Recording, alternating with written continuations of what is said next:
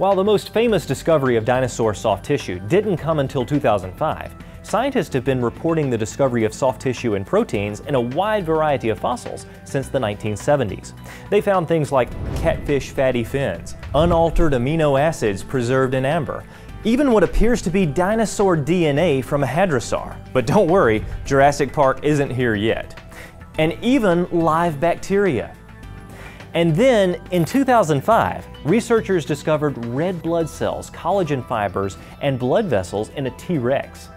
Now, a Triceratops horn has been unearthed with stretchy material and even osteocytes. Now, all of these examples of soft tissue are conventionally dated at tens to hundreds of millions of years old. And yet, observational science tells us that soft tissue can't last that long. Scavengers, microbes, and water destroy carcasses pretty quickly.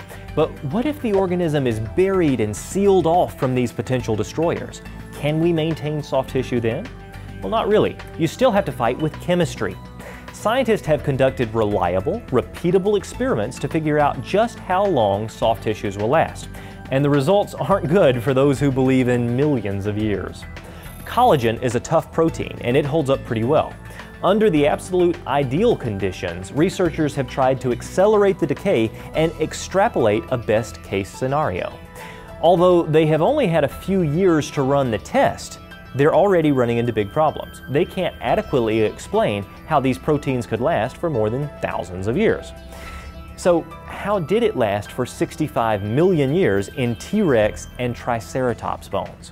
And other proteins, which aren't as tough as collagen, can't last nearly that long. Yet researchers have described flexible proteins in tube worms, dated at over 500 million years. DNA fares even worse. It's been estimated that perhaps it could last a few 100,000 years max, and yet secular researchers believe that they have found DNA in a supposedly 65-million-year-old hadrosaur.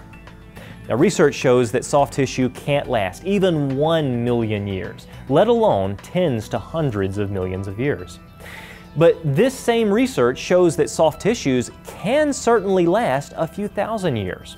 That would be consistent with the biblical dates for the global flood described in Genesis.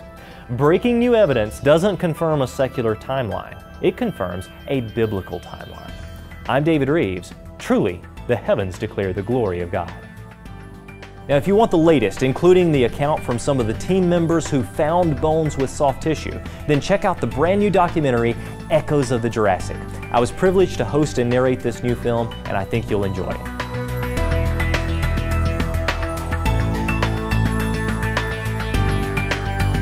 So if you found this video intriguing, could you do me a big favor and subscribe to my YouTube channel? Come back next week for a new video. There's the button.